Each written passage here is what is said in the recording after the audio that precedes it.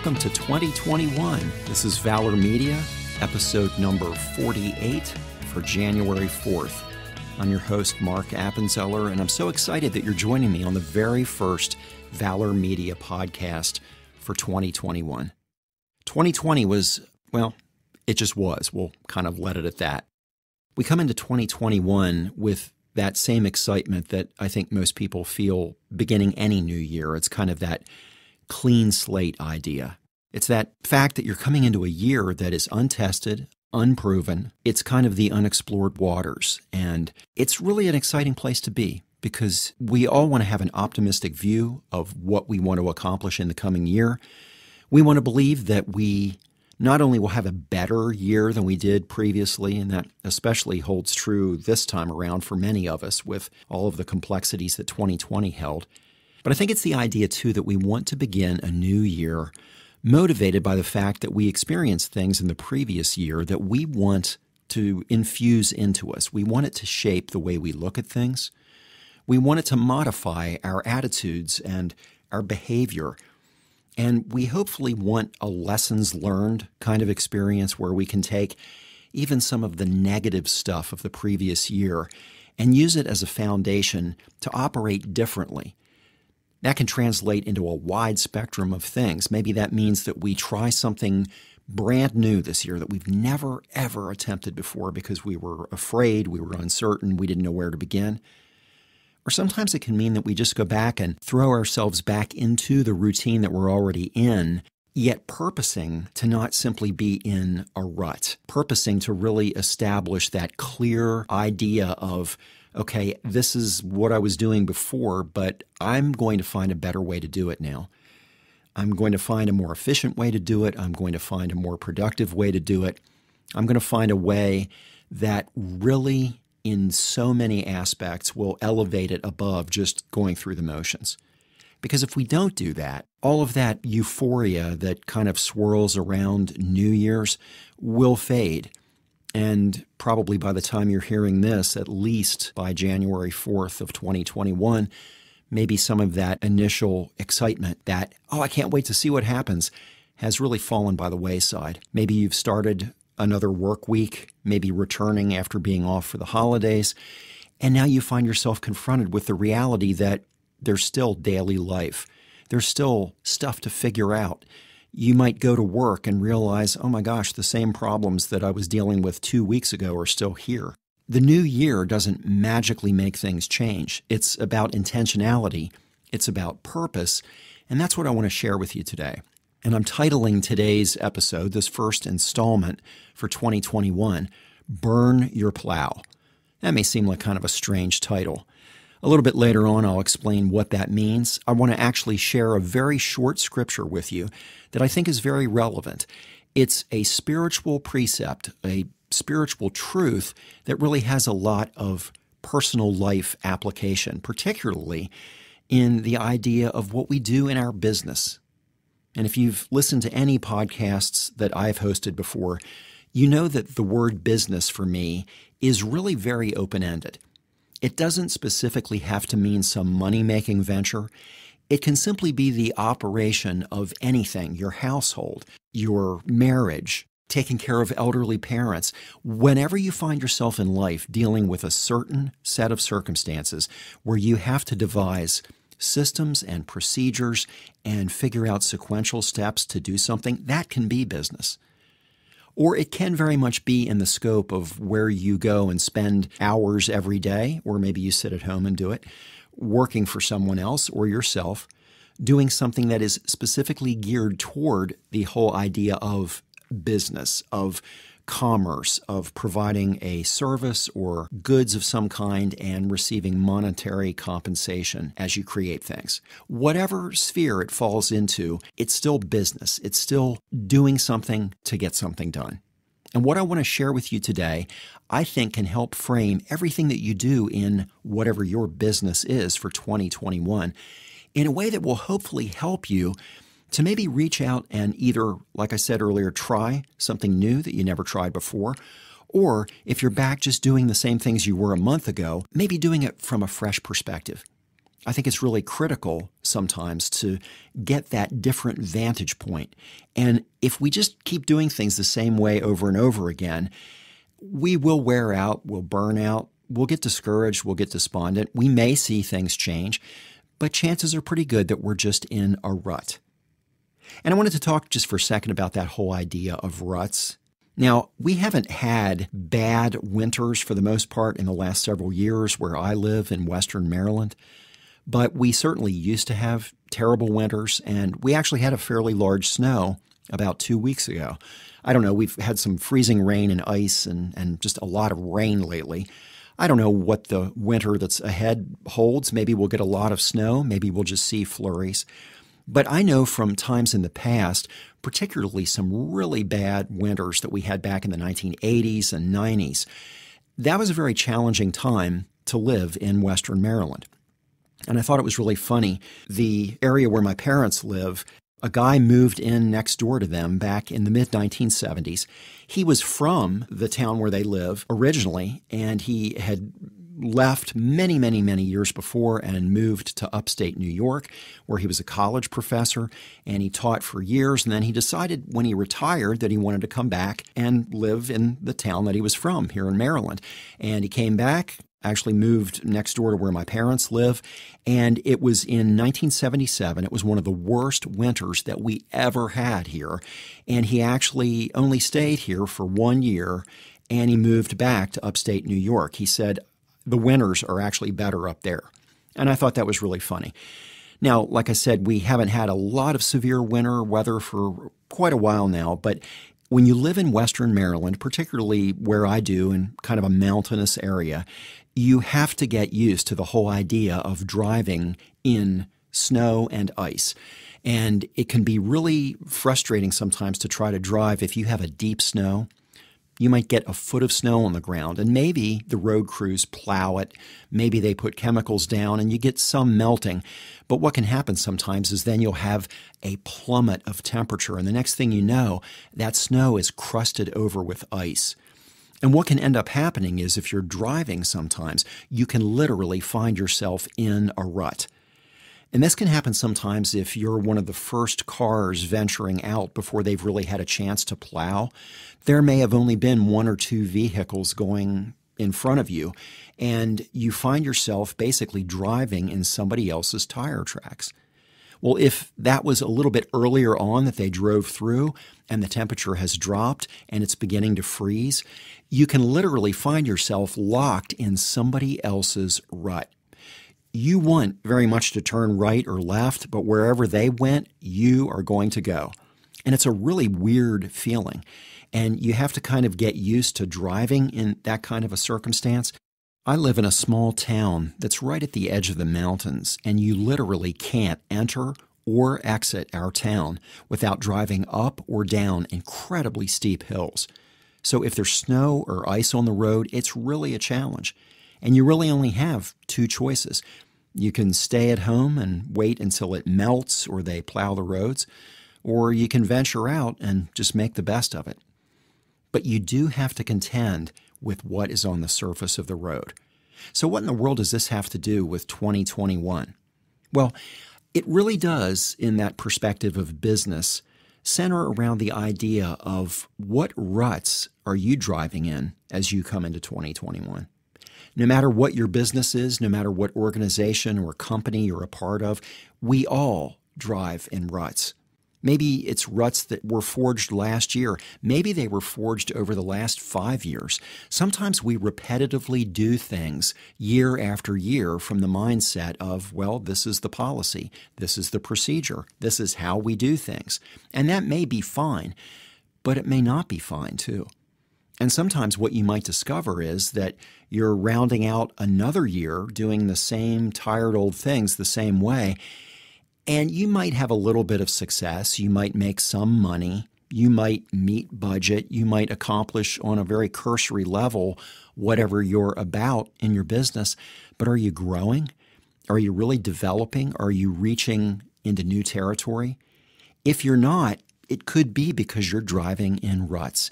It could be that you're locked into that same old way of doing things. And it can be a very hard mindset to shake. Now, I think in 2020, because there were so many challenges that were thrust onto people in the midst of that year, so many people in business settings had to make massive adjustments on the fly. We didn't have the luxury of casually entering into things. Businesses that had never operated remotely before suddenly had to. Many of us learned the nuances of video conferencing. And it was really a situation of we had to just digest a lot of information in a short time, learn how to do things. At the time, many of us might have felt like it was just a grudging necessity. But we also, in many instances, for those of us who kind of looked at the bigger picture, suddenly realized there was a hidden advantage here, because we were learning how to do things that we probably never would have otherwise. We didn't ask for the circumstances that we found ourselves in, but we realized that for the sake of our organizations, we had to learn how to operate differently. And instead of it just being something that we put up with, we embraced it and we allowed it to shape decisions of how we would move forward. And so coming into 2021, we've actually integrated many of those facets of what we had to learn in 2020 into our daily business practices. It's actually helped us to grow. It's given us the ability to look beyond the constraints of what we did before. And that's what I want to challenge you to do in 2021 in whatever your sphere is. The ruts are there. You may have been following in the same ruts for years. They may be ruts that are based on a track that you created in the snow a long time ago. Or maybe you're following somebody else's example. Maybe your organization or business is doing something that it was taught or that it observed from some other organization. But again, that might have been years ago. And we need to keep fresh. We need to keep new and current and relevant. We need to have a very contemporary perspective on the efficiency of what we do, on the legitimacy of the time, effort, energy, and finances that we invest in doing whatever our business is. So I really want to suggest to you, if you haven't ever thought in those terms, think about it that way. And if there are things that you feel you need to do in your business as you move into 2021, the other aspect that I want to really help solidify in your mind right now is that you can't have a foot in both worlds. You can't move forward doing things in a new way and somehow be dragging your other foot in the past. If you try to do that, you'll just fall down. There's no way to juggle that. It literally is a mutually exclusive either-or situation. And so if there's something that you're deciding to branch out into, maybe that you never tackled before, it might not be easy to do. You may understand only 60% of what you need to make it happen, but don't wait to learn 100% of what you need to, because that will only happen as you're doing whatever it is that you want to do. There's a huge benefit of experiential data, things that you will just observe as you maneuver through whatever you're attempting, and you will make mistakes. You won't do everything perfectly, but if you have the right mindset, if you purpose to not get defeated, to not get down on yourself, to not simply throw your hands up and say, well, that didn't work, it can be a gold mine of information for you, because you can learn, oh, I see why that didn't work. And that can become very beneficial as you hone the processes, as you really redefine the direction that you're moving in. There will always be more to learn. Learn enough so that you're not just bumbling around in the dark, but don't wait to try to have every little detail figured out. Find a happy medium and then purpose, I'm going to move forward. Now, things may really blow up in your face. That does happen sometimes. You may try something and really see a couple of months down the road that, you know what, for my business, for my organization, this just is not a good fit. But you have to really give it a good shot. You can't simply be 2 days in and say, well, this is too much work. Well, I didn't know that was going to happen. Well, nobody told me about this. Because those unforeseen things will be there. Don't be blindsided by them. Expect them to be there. But purpose that once you decide to move forward, you will do just that, move forward. So in the book of 1 Kings, chapter 19, the prophet Elijah has just gone through an experience where he had this deep zeal to be in the presence of the Lord. And the Lord allowed him to experience him passing by.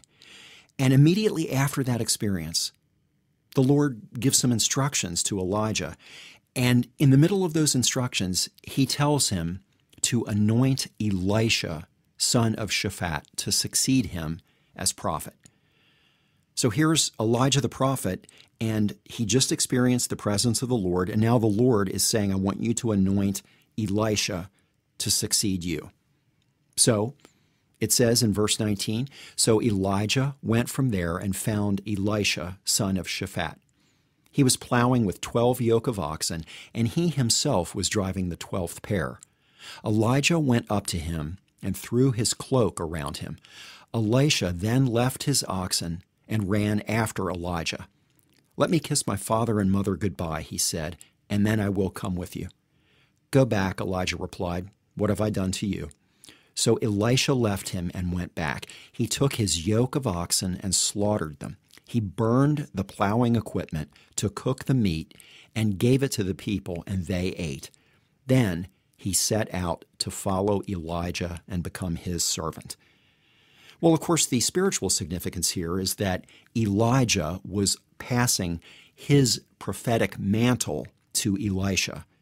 But we see in that moment the whole idea that Elisha didn't get into a big argument with him. He didn't say, well, who are you?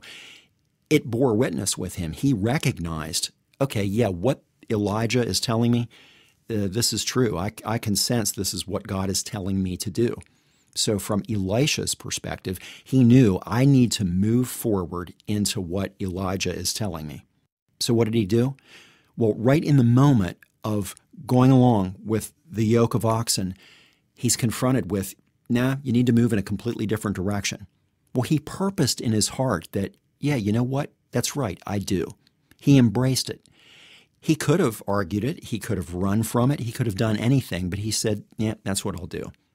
So when he went back to say goodbye, he truly did say goodbye because he actually took his yoke of oxen and slaughtered them. And it says he burned the plowing equipment to cook the meat and gave it to the people, and they ate. And then he went back and joined Elijah to follow him and be his servant. Well, what I think is really telling there is that Elisha didn't just simply say, yeah, okay, I'll come with you. He actually burned his plow. He slaughtered his oxen. And so he essentially destroyed the ability to go back. He destroyed the ability to have his same livelihood, to go about business as usual, to be in the rut. He created a scenario where he said, I do believe I'm supposed to move in this new direction, and so I want to be very demonstrative in that. Now, what I find interesting is he didn't just go back and destroy the yoke of oxen and destroy the plow and just let wreckage and ruin. He slaughtered the oxen and roasted them on a fire made from the destroyed plow, and he fed the people. And what I think that speaks to us is when we decide to move forward in our businesses, in whatever way, it can be a huge investment. Maybe we're buying new software. Maybe we're branching out and opening up a new office, or we're moving into a different geographical area. Or it can be something very, very simple. Maybe we're hiring one new staff member. Maybe we're changing our days of operation, whatever it is. When we decide to move into that, we have to be willing to step outside of the rut of the way we did things before. And we don't want to simply step away from it. We want to make sure that there is no turning back. And so, well, what does that translate into? It can mean many different things for us, but I think it's very telling here that Elisha didn't simply create devastation and destruction when he decided to move away from his old life. He actually did it in a way that blessed others. He burned the plow, he cooked the meat over the fire, and he fed the people. We need to feed other people. And on whatever level, whatever we've done up to this point, if we've decided, you know what, this no longer is serving my purposes, there is still something that we've learned, there's something that we've accomplished, there's something that we have in our possession that somebody else can benefit from. Because if we're on a journey of A to Z, maybe we're moving from D to E, and as we move into E, there's somebody way back in C that would love to have what we had in D. So instead of just throwing it by the wayside, let's give it to somebody who can benefit from us. And that can happen in a lot of ways. That could be a scenario where maybe you have equipment or materials that you no longer will be using as your business moves in a different direction. And maybe you can sell something and make a profit off of it, or maybe you can donate it to someone. Maybe you can provide opportunities to give some of that knowledge base that you have to someone else so that they don't have to struggle. Instead of it taking another organization 10 years to accomplish what you have, maybe they can do it in half the time because you have practical experience to give to them. And that's what I want to leave with you, just as food for thought for 2021. If you are moving in different directions, be willing to utilize that and have that mindset that, okay, whatever I did before, I can give to someone else. I can allow somebody else to benefit from my experience. And I have to be purposeful to move forward and to not go back myself. You know, Jesus said that. He said, whoever puts his hand to the plow and looks back isn't fit for service in the kingdom of God. So we have to be really intentional about always looking forward. And even if it's not easy, even if it seems overwhelming, our real future is in the future. It's never in the past. So don't try to go back. Don't try to stay there. And don't be afraid, even if it does take extra effort, to climb up out of those ruts and, in the best possible ways, to burn your plow. As we move into 2021, we want to be sharing much more with you. Valor Media is designed to provide you with strategies to thrive in business and also in your own personal life. To really help you focus on that mindset at the beginning of this new year, I'd like to suggest that you seek out a book that was recently published by our executive director, Lori Riston. It's available on Amazon.com, and it's called You Were Made to Thrive: 7 Strategies to Move You from Crisis to Thriving. That's really what the Valor Media podcast is all about, and I invite you to come back and join us each week in both our Crisis to Thriving series and our Valor XL series, as we take a look at the most practical ways to embrace that abundant life that Jesus said he came that we might have. I encourage you to learn more about the mission of Valor Ministries. You can visit us on Facebook at Valor Ministries and Valor XL, and on our websites www.thevalorcenter.org and www.valorxl.com. If you have suggestions for something you would like us to cover in future installments of the Valor Media podcast, we really want to encourage you to provide feedback to us because we want this to be content that's valid and relevant for you. You can share ideas or questions with us at media@thevalorcenter.org. And if you need prayer, if you'd like to learn more about what a relationship with Jesus Christ is all about, please reach out to us at info@thevalorcenter.org, and someone from the Valor Ministries team will get back in touch with you so that we can bring content like this to you week after week. Would you consider financially supporting Valor Ministries? If so, you can make your generous tax-deductible donations securely online by going to www.thevalorcenter.org/donate, or you can send a check or money order to Valor Ministries, 324 East Antietam Street, Suite 104, Hagerstown, Maryland, 21740. Please subscribe to or follow this podcast and join us here each week as we do everything we can to try to give you inspiration to move forward in your personal life, in your business life, to be everything God created you to be. Join us next week when your host will be Lori Riston, and until then, remember this: for 2021 and beyond, you were made to thrive.